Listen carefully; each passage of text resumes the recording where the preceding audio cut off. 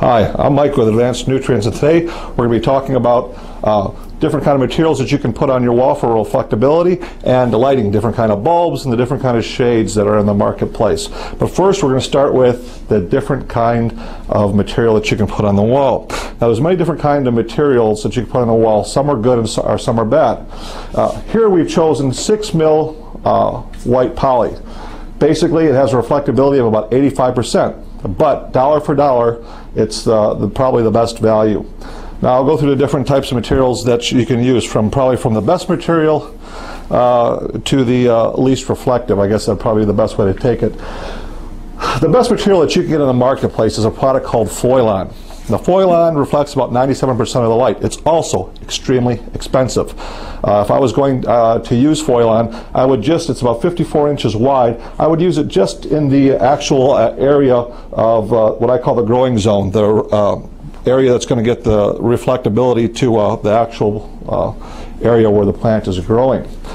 And then I would use the poly to cover it. Your next best thing would probably be a product called Aluminex. There's all kinds of different products under different names, but basically it's an aluminum-based product. That will probably give you about 85 to 90% reflectability. It's not as expensive as Foilon, and it's a good product. Now, a lot of people like to use Mylar. Mylar is this product right here. I personally don't like to use Mylar for a couple of reasons. One, it's hard to apply. Second, this coating that's on the back comes off very easy over time. And then eventually what you have these spots all around after about a year or so doing this. Plus, this gives very poor light diffusion. It has a lot of hot spots. People say, oh, well, it's just like a mirror. Well, I'll tell you, mirror is probably the worst thing you could absolutely put on your wall. One, poor diffusion, has a lot of hot spots, but it gives very poor reflectability. And the reason being is you got a thick piece of glass there that the light has to go through, and you've got a silver or black backing on the mirror, which actually absorbs light, doesn't reflect it. So Mylar basically is not the best product that you can use. I would say absolutely, if you can, stay away from it.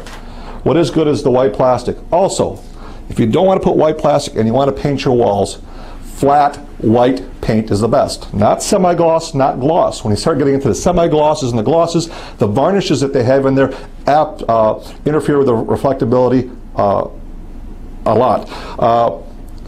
Flat white, and then your semi-gloss would be the least reflective of that, and then the one that has the least reflectability would be your glosses or satin finishes. So use a flat white paint. Now, when you're in the painting store, ask the guy there to put some more titanium oxide in there. Titanium oxide is what makes white white. Okay, you can also have them put in a fungus inhibitor because of the moisture that's in these rooms. You'll want to put that in. See if your guy has that, your local paint store has it, and it's available. Now some people say, oh, I'm going to put aluminum foil on my wall. Oh, that's the same problem. Really just horrible reflectability, doesn't diffuse the light properly. And once again, some people say, well, I'll use crushed aluminum foil to diffuse light. No, those are just